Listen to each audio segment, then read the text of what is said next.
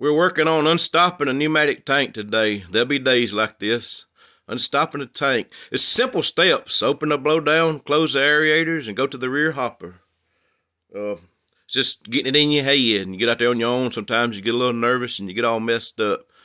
Thank my training today for helping me out. I'm training a guy, so I'm in the middle of training and trying to do a video at the same time. So it's going to be a little bit tricky, but we'll get through it. But today we are working on unstopping a stop up on a pneumatic tank, and usually it happens sometimes somewhere between the rear of the truck and the silo. If the product is flowing good, you can see these hoses are jumping. This is the product hose behind the tank. Product's flowing through it. That's the normal unload. A lot of times when I'm unloading, I'm watching my gauges, but I keep a lot of eyes on them hoses.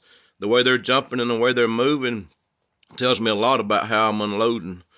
Whether I'm unloading in clumps or if it's unloading smooth. That's a smooth unload there. I'm unloading around about 13, 14 PSI. Just a good steady flow going through the hoses. That's good there. One of the first things that happen when you stop up, your pop-off will pop off. And usually it'll be a lot more aggressive than that. And again, I'm training today, so it's a little unique. We're going to go around back. We think we stopped up, so we're going to check the product hose. Remember how it was flowing a while ago and it was jumping? Now it's going to be real heavy. Product stuck in it, nothing's flowing through it, it's not jumping, it's not moving at all. It's stopped up. We're going to go to the product line that we was flowing out of. We're going to close it. He's watching the gauges.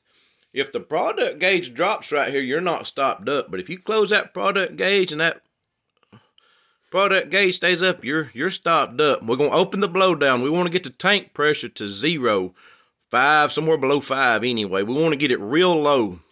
The whole concept here is in a minute when we open the valve, we're going to have the pressure on 0, but the product valve is going to be about 15 to 17 PSI. He just closed the aerators. That's important. We got to get all the pressure from the pump going down to the bottom through that product line. 100% of the pressure. Be sure and leave the pressure control open at this point. We got to have all the pressure going down. We're going to open and close the rear hopper. When we open and close this hopper, when we open it, the pressure shoots up into the tank. You know, high pressure is going to go to low pressure. Tank has no pressure. So when he opens it, the pressure is going to shoot up into the tank. When he closes it, all that pressure is going to slap against the stop up.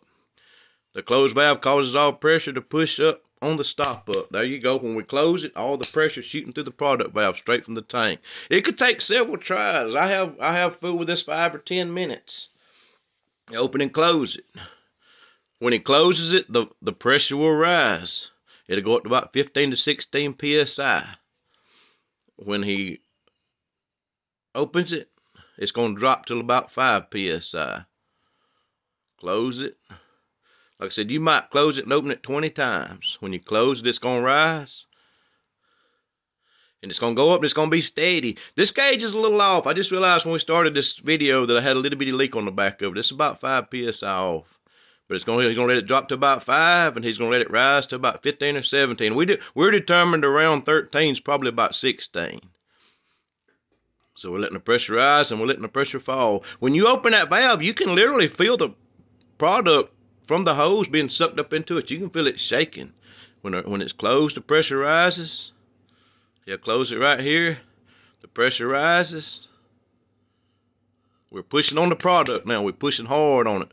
He opens it, that product and the air is shooting up into the tank. In a minute, he's going to close it, and that pressure, that valve, all right, there it went. He closed it, and that gauge shook a little bit, and when it starts shaking, you're reading the product moving, it dropped. We unstopped it. And that's it, guys, unstopping a